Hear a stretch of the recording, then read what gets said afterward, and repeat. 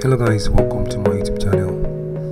In this video I'll be showing you how to create this web banner in Photoshop. If you're ready, if you don't mind, let's get started. So the first thing you do, as usual, you click on file, and I'm just gonna give it a name here. So you can put the name there, but the size I'm going to use this size, but you can use a 1920 by 1080, but this is the size that I used for it. You can put the name here. So I'm just going to go ahead and input the name,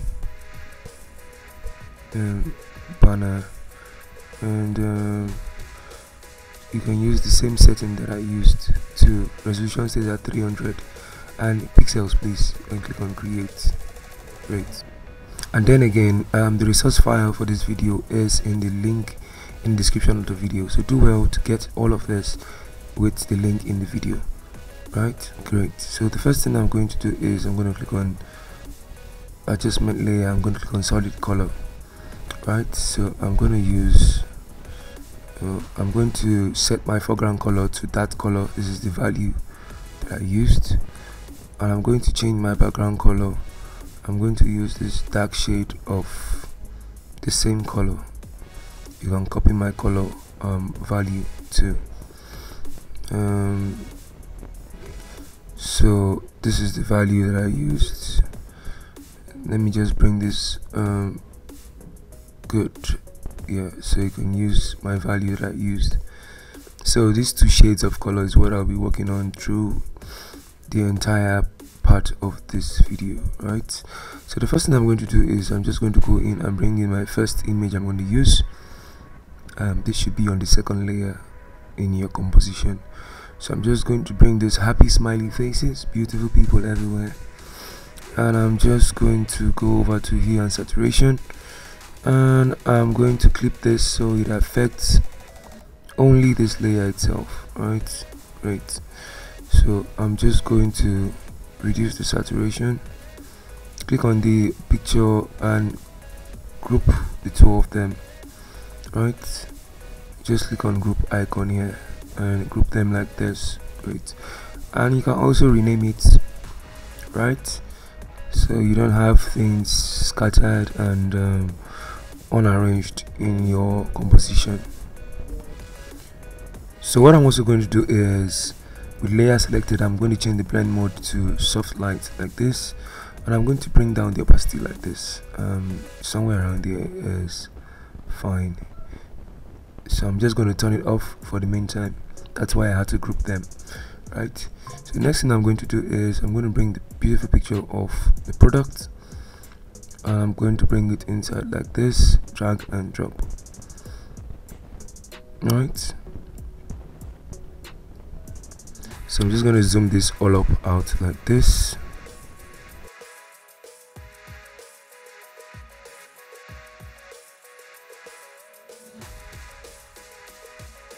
Okay, so next what I'm going to do is I'm going to go over to my resource file to bring in this second element here. So I'm just going to bring it inside here and position it where I have to be. So I'll click flip to turn it upside down, and I'm going to rotate it like this, just like this.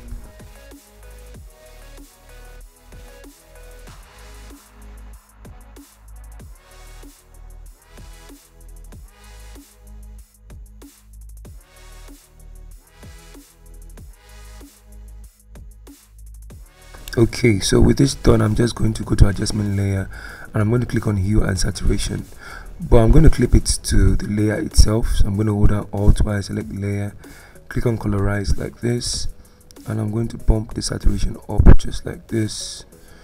Select the layer of the clothes and go to filter, go to blur, Gaussian blur, and apply some blur to it like this to create this nice subtle effect for the clothes.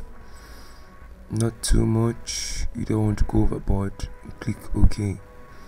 Right, so as you can see now, so I'm just going to increase, just play with these settings a bit. Right, good.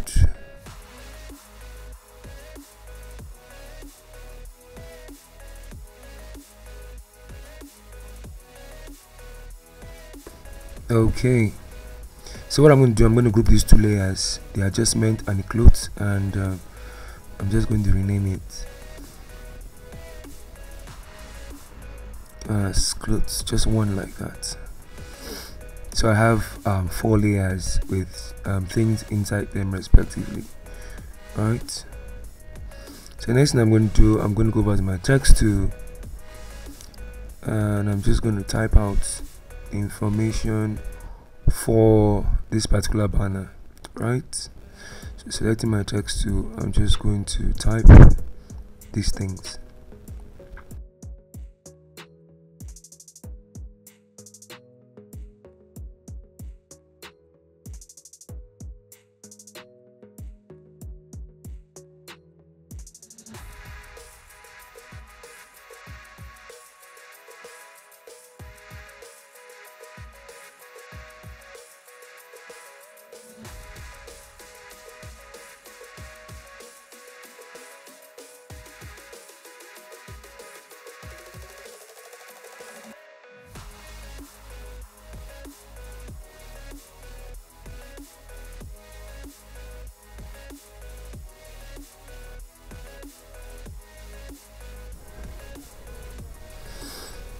Okay, I'm just going to move it to the side. I'm going to go at my address file, and I'm going to bring in the icons that I used. Oh, okay, let me bring in the description first. I had this typed out, so we don't spend all of the day typing these things like this. So I'm just going to move it in place and position this well. Just doing all of this to save time, so this video doesn't come out lengthy and too boring for your liking.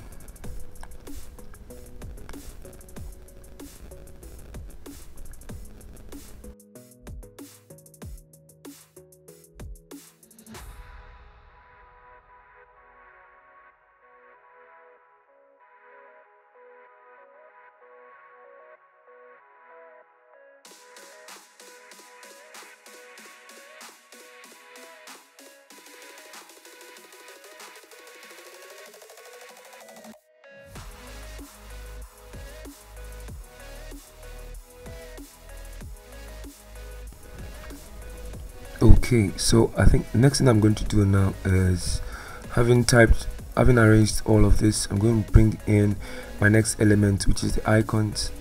Yes, so I'm just going to drag and drop inside here like this, and position it well in place. Sorry.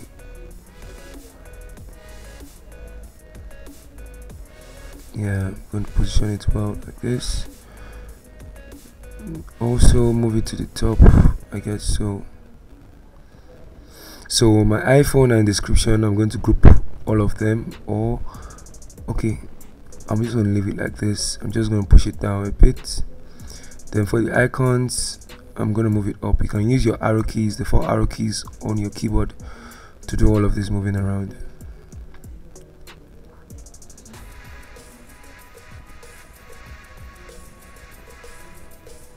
So the icon and description, I'm going to move it up a bit, and I'm going to turn on the background. You can see how lovely the effect it's already creating at the background like this. So the next thing I'm going to do is, I'm going to bring in the next element, which is these 2 elements, showing some of the part of the phone, like the cameras and just basically the cameras, right? And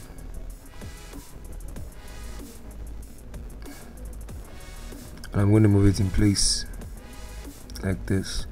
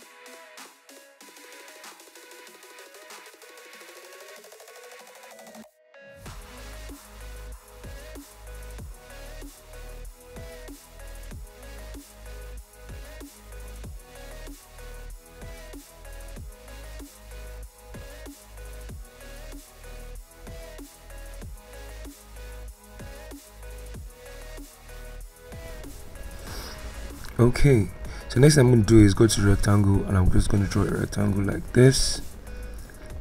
Right, you can see that it has about, I'm just going to use my to position that well. Remove the background color, and I'm going to make the stroke white like this. Make sure it's set to 1 pixel, and this is what you have. So I'm just going to move it in place here like this, make it smaller. My text tool, I'm just going to type outside here. Make sure you're not typing directly on it. I'm just going to type learn more. Of course, I'm going to bring it inside. I'm going to make it bigger like this. Learn more.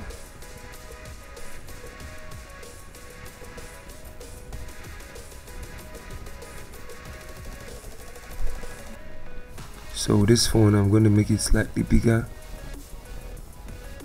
like this.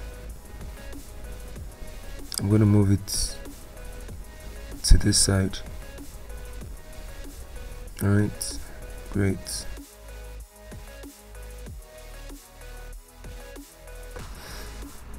Nice. Okay, so I'm going to group the rectangle and the learn more together, so it's in one place. Alright, so I'm just going to give this learn more. Good.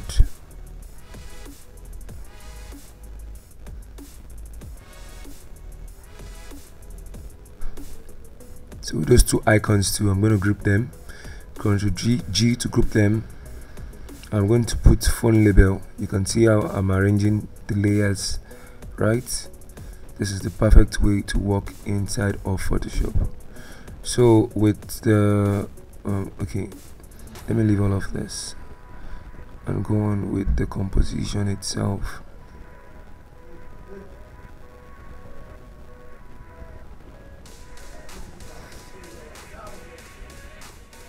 So I'm going to create a new layer with my foreground as the color we selected before.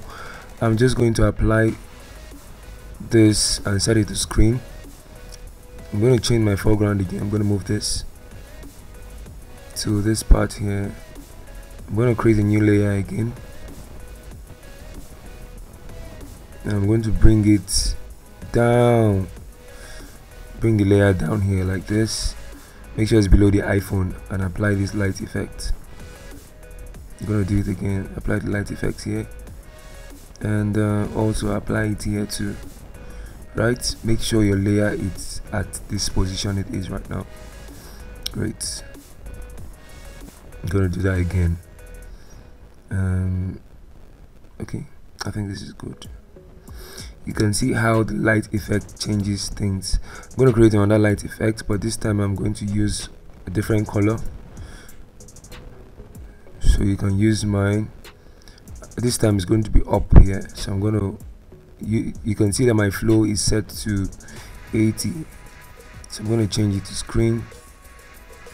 Good. You can see what I created with the light effect that I just added to it. Right,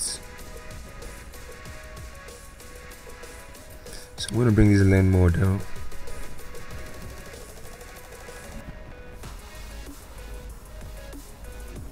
So I'm going to make a snapshot of the entire layers. Ctrl Alt Shift and E to make a snapshot of the entire layers. So I'm going to convert it to a smart object like this,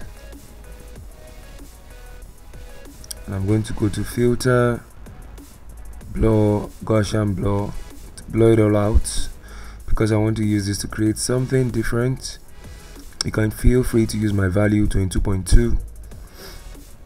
I'm going to hide this for now. Right, so you need to pay attention to this part now. So I'm going to the phone label part here now.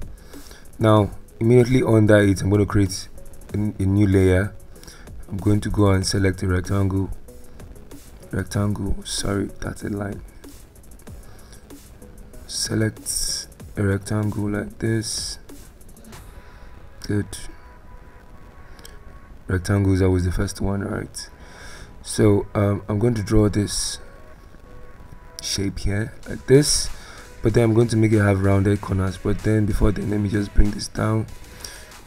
Hold shift when you're doing this, take this out, then I'm going to make it rounded corners like this. Rounded corners. I'm going to change the color. Let me use this white. Sorry, I'm not doing that well. Double click on the thumbnail, change the color like this. Right,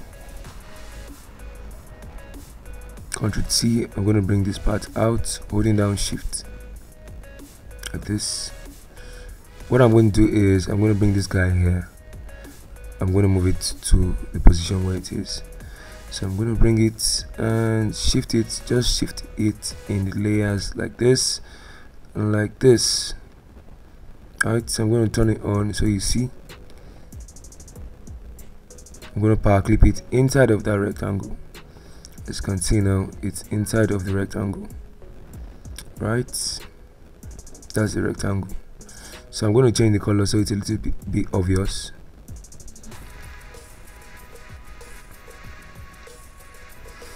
I'm going to reduce the blur value of the snapshot of this layer I made. Good. Change the color again. Great.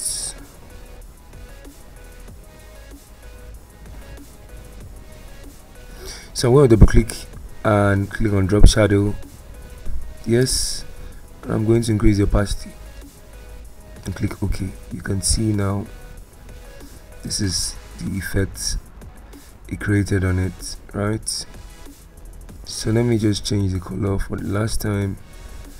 Okay, that's the value I used, so you can use the value that I used, right? Great.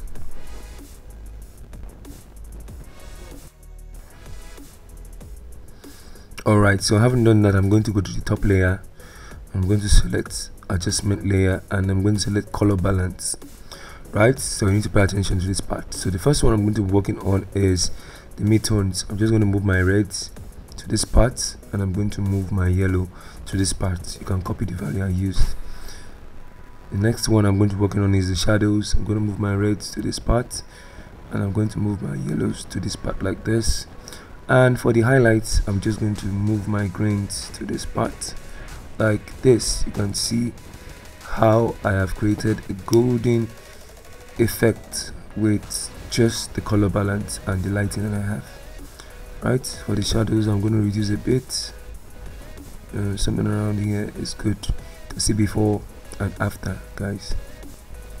You can see how amazing and how punchy this is. You can sure create this yourself by following my steps. If there's any part you don't understand, you can always take it back, rewind and play back again. Alright guys, thank you for watching. If you've not subscribed to my channel, please, this is the right time to subscribe so you won't miss anything. I'll be dropping anytime from now. Without further ado, I'll see you in the next video. Ciao.